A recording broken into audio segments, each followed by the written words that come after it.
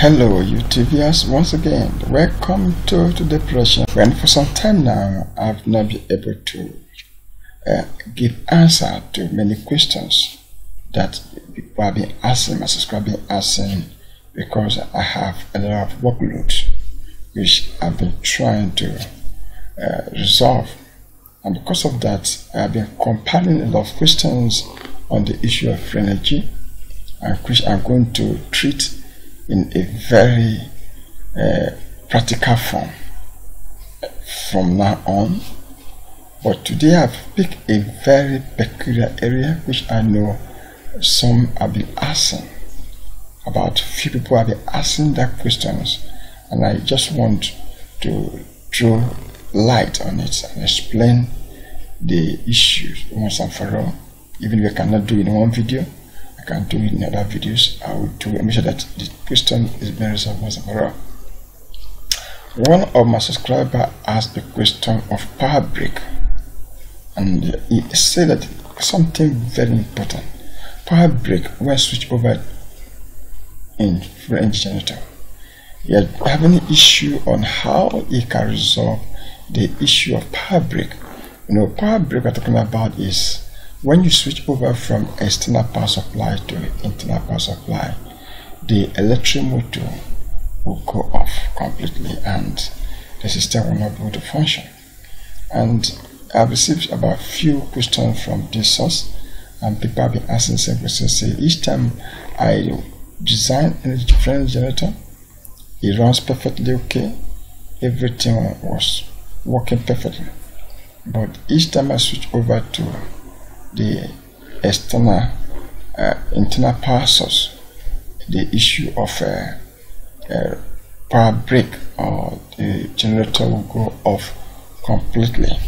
And they ask me, what is the problem? How can they solve this problem? Yes, a free edge generator is a very technical system that requires a good experienced person to teach you and also guide you on how you can do this perfectly. I have decided to make it on the book form because of some of the questions they asked and the issue that are involved in free generator, and I also made the book available for those who want to really go into the field of free energy generator, and not just those who want to do it for fun. And sometimes some of these things you are asking are in the book. You can have your own copy if you wish to, but I'm going to explain few things on that area that also is an extra from the book. The few things which I may not be able to cover in one book, but I'm going to answer few questions on that of power break. Is an extract from the book, the ebook. Now, for instance, there are three things you need to observe whenever you have the issue of power break. First, these three things are basically the cause of the power break. Maybe one of them, maybe more than three, but the three things are always very common.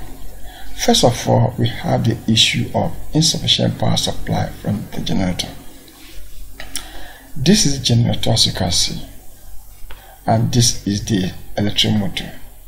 Now, if you plug this electric motor into a producer power supply, you know the electric motor will run in a very full speed. It will pretend as the electric motor will run very full speed, and then when you switch over into the internal power supply, which is called the electric motor slow down, and as a result the generator cannot produce the electricity required. Now, why is this happening? Is because the electric motor is not able to receive a good power that will enable it to continue to be in motion. Why? When you switch over from the power supply of external to internal, which has to be the generator, there's automatically a break in transmission, and that break in transmission is what that make the electric motor to slow down, because in the process of switching over, there's a break in supply. And that break in supply is what makes the electric motor to slow down. And in that process of the electric motor to slow down, the generator now could not be able to supply the required voltage that will enable the electric motor to continue to be in motion. As I will call it, to be able to boost it up or to pull it into action, because already the electric current run in a very fast speed. Within a short period of time of switching over, you discover that the voltage will drop immediately, and the generator cannot supply another voltage, because why? The generator receives its own supply from the electric motor. And in other words, electric motor is the power of the generator. So when there's a break in supply, the electric motor reduces its speed. That's why I say it slowed down in speed. As you can see here, it slowed down in speed. And as it slowed down in speed, it automatically affected the generator here in the same process. So generator now, as it's affected, it cannot supply the required voltage. It cannot be able to pull up quickly to action to enable the electric motor to pick up faster again. That is most of the time. That is why whenever you switch over from the power supply of the public or from external power supply to internal power supply, you see that it's a break immediately in your transmission, in your current flow. And that is where some people have issue. Now the question is, what would be the way out? Because if you switch over from this external power supply, any energy generator is working perfectly, and many people doing it and also receive confirmation. Say, sir, this is working. But the issue now is when I switch over, I have issues open. But if I continue in the power supply of external power supply, the generator still produces the required voltage I need, very high. But each time I switch over back to this process, it will slow down. What shall I do? Very important. Very, very important, because that is where the nitty-gritty of the system relies on.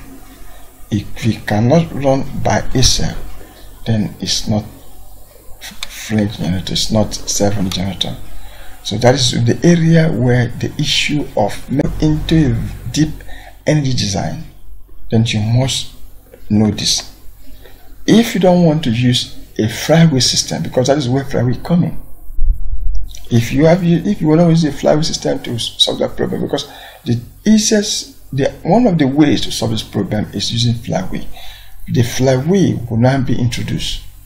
When the flywheel will be introduced in between the electric motor and the generator, when you switch over, the flywheel will still be in a motion to keep the generator running. That is number one. That is where we call it the kinetic energy. The energy between the two systems. When you switch over from the external power supply to the internal, the flywheel store the voltage, you store the force that you need to keep your energy running. In this process now, the flywheel helps you. But in the case where you have flywheel and you still have that issue, I'll tell you what to do. That is very important, but it will not be in this video. I'm going to tell you, because that is another area, because I've seen people ask that question and over again. I'm going to explain that in a very practical way, because I know many people have that issue, and I know that is where many of them are trying to use to first. When you have the concept of energy first, I will now bring in that solution in. You are able to design energy generator. You see the energy generator being designed. It means you have appreciated the system. You have known that the system is working. Now the problem is this area. We're going to resolve that. Now Another area I'm going to look at is a slow down in the speed of the electric motor. Slow down. If electric motor slow down, there's definitely you cannot have the required voltage you want for the generator. So you must solve that problem. You think that's the problem of solving? You must not allow the electric motor to slow down in any way, because if you do that, definitely it will affect the production capacity of the generator. Number 3, you must use a correct materials. Don't go and use scrap. If you want to design friendly generator, want to have good result, use correct materials. Don't go and use scrap that you know that in its own way is not functioning well, and then use it to design a generator, and at that time you still have an issue. For instance, I have what I received from one subscriber of the issue he has, and what we are trying to explain. Now you're going to take a look at this video and see what exactly I'm trying to explain. Now take a look at this. My name is Felix. As you asked for, this is the component I have purchased and I have constructed. If you look, this is the alternator I'm talking about. You see the picture? That is the 7.5 kilowatts synchronous generator connected here with a belt to an electric motor. The electric motor is this, a 1.5 kilowatts electric motor, 220 volts. You can see very well, 50 megawatts. Although it might not be too clear, I will give you the full details. 1410 revolution per minute. And if you see, this is the cable connected here down to the box, control box. This is the cable from the electric motor. This is the control switch. This portion is the electricity which we use to drive initially. This portion is the connection to the alternator and connection to the other things we want to use the power for. If you see this cable is connected from the alternator here. Now see, down to this place, so that when we run with electricity, we easily shift to alternator, so that the power can continue from alternator into the electric motor. So you are going to see now why I switch it on to electricity. In a moment, I will connect the power. Now that the power is connected, I want to switch it on now. So you see what I'm talking about.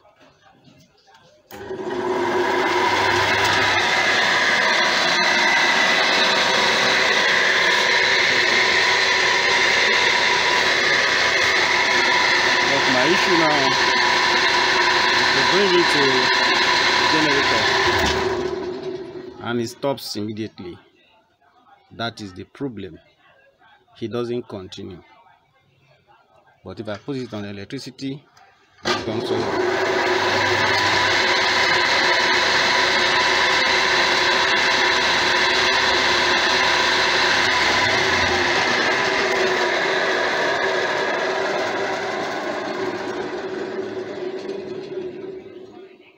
I initially constructed this thing with a flying wheel located here.